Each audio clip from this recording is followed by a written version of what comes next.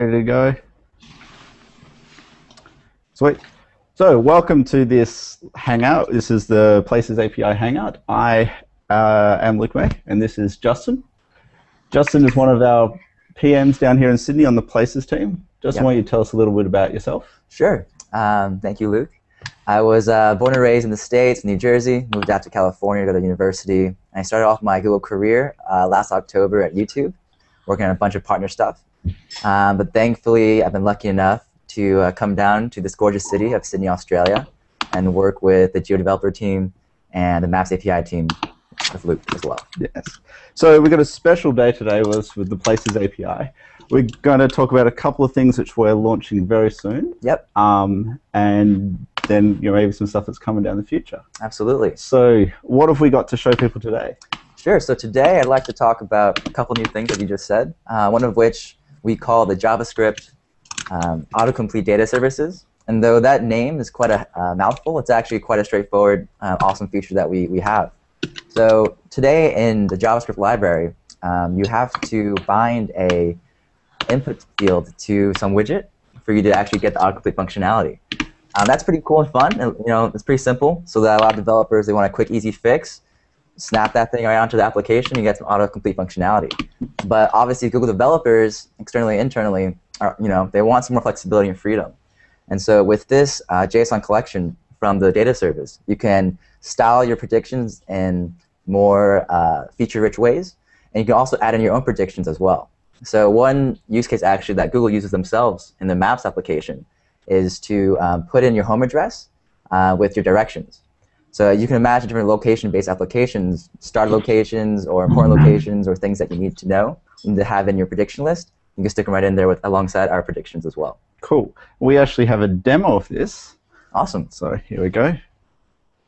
So here we go. Do you want to have a play with your demo? Sure, exactly. So this demo is actually just to showcase some the styling things that we can do today. So with this new data service, you can do things like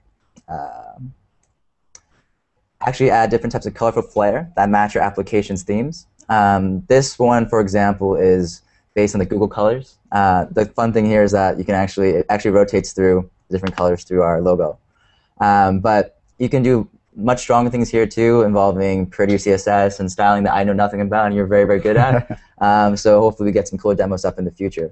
Yeah, here we're just doing some cool things by changing the bold color to different, different interesting colors to highlight what was typed. For sure, yeah. Yeah. Cool. So Great. What else have we got coming out soon? Yeah, so this one's super exciting. We call it the query autocomplete. And so when the Places API launched last year, the autocomplete functionality was one of the most differentiating, powerful traits we had as part of the service, right? Yeah, I remember you could do cool stuff like just start typing in where you live and it completed your home address. Exactly, pretty neat. It was so useful. I remember like the previous PM Tor was obsessed with making this like the standard for everybody. He never wanted to ever type his address again. He wanted to type the first letter and then have all the forms in the web complete everything for him. Yeah, that's a perfect world, definitely. And we're slowly getting there. I mean, there's more and more people that are using this service for sure. We also know that it's not complete. We were missing one big thing. And we're also that one big thing we're happy to say we're including today. Sorry, not today, very soon. Oh man, it is going to be popular queries. So you can actually imagine taking some of the magic of that really cool, awesome search box from maps.google.com and putting that within your own application.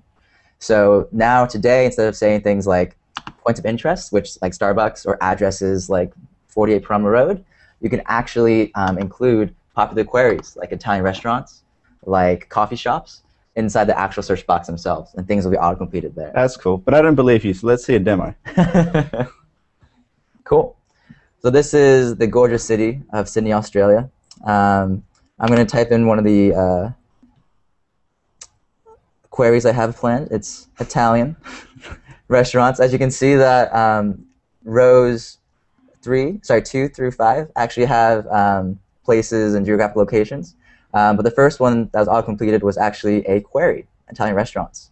In case you don't believe me, Luke, come up with something random. What's a random query we can think about? French restaurants. French? No way. Oh, let's see if we can do it. I see France coming up in food. French. Let's see. Oh, restaurant right there. And you only had to type in half of it. Exactly. Now that is what I call good UX. I know you've made my day. And myself, oh my God, together. 2 days are made. But yeah, so as you can see in this demo, which was obviously made by Luke and co, you can get cool queries and use them with alongside other services like text search and things like that to get points of interest on your map. Yeah, the very famous one is pizza in New York. You actually want to search for pizza places in New York, not just the places that have New York pizza in their name. Oh, really? Yeah. And how is the pizza here in Sydney?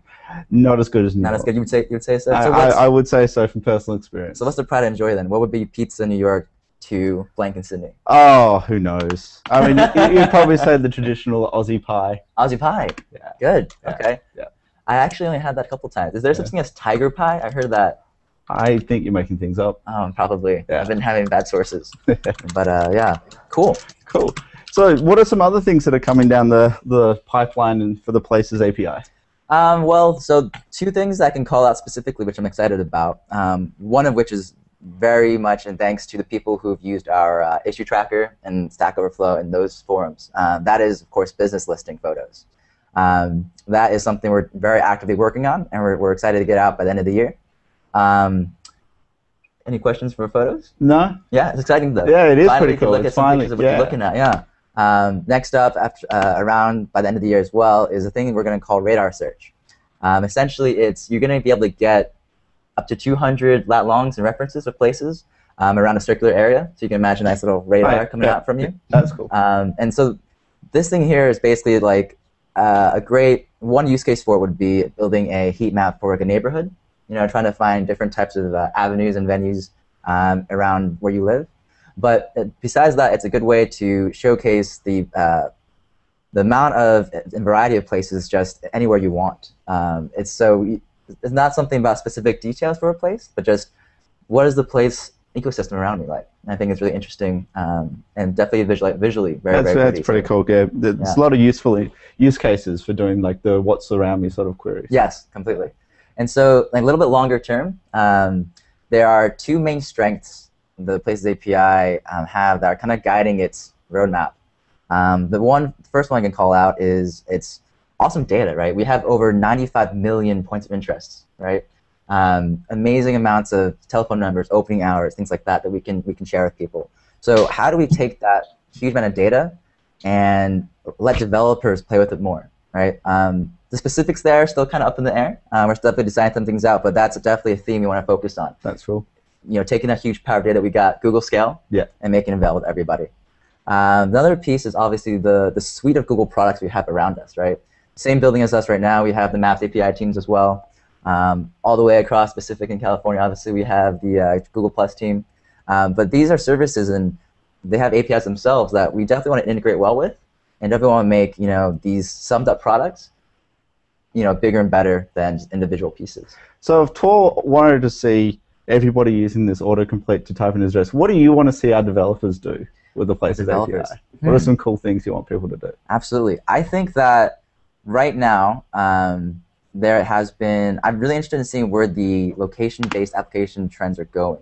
So for example, I thought it was really interesting that for the gaming companies that were used to doing just check-in-based games, commerce-like games, now it's very much actually purely a zombie game where you're actually in the world, more of a virtual reality type of thing.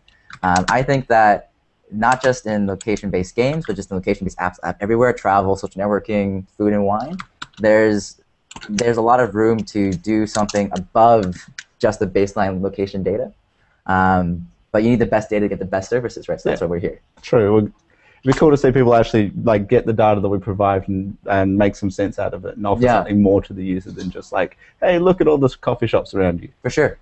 Yeah, that's the goal. So I mean, I don't have a specific endpoint, I guess, like Tor mentioned, but as we get more and more stuff out and see more and more ideas, I bet I'll get some better opinions too. Cool. Well, that was short and sweet. Do you have any parting words for everybody? Yeah. Well, first, thank you so much for hosting. Not a problem. We hope we'll see you soon. Oh, definitely. And on top of that, please check out our Places API challenge. It's located at developers.google.com/places/challenge. And you essentially get to build an awesome application to help your community out and possibly win a chance to go to I/O. And you get to hang out with us. Absolutely. who could return that down? No, So yeah. exactly. But thank you guys for tuning in. Okay. Thanks, guys.